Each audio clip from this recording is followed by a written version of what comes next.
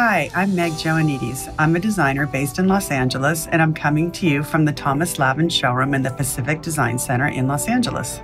Let's get into the topic of the whole house palette. How are these rooms going to coexist together?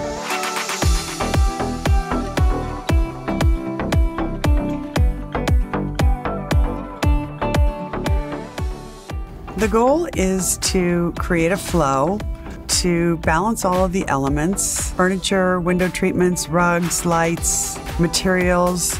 If you can think of it like a symphony where every instrument has its role, but together they create the music. The process starts with all of the materials and elements that are built into the architecture. After that, we layer in the textiles, the furniture, the window treatments, the area rugs.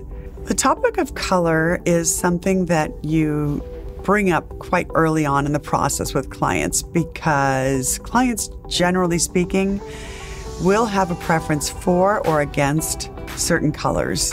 Taking into consideration a client's preference for color and being able to implement that in a way that creates a harmonious environment is definitely a challenge for every project. In this project, the clients were not open to bold color on walls or floors, but they were very much open to bold color in artwork and in accessories.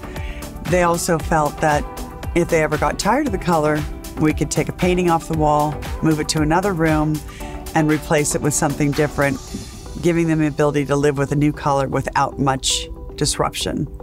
We do pay attention to what kind of natural light is a room getting, and how does that affect the color that we might add to walls or color that we might add to ceilings or floors.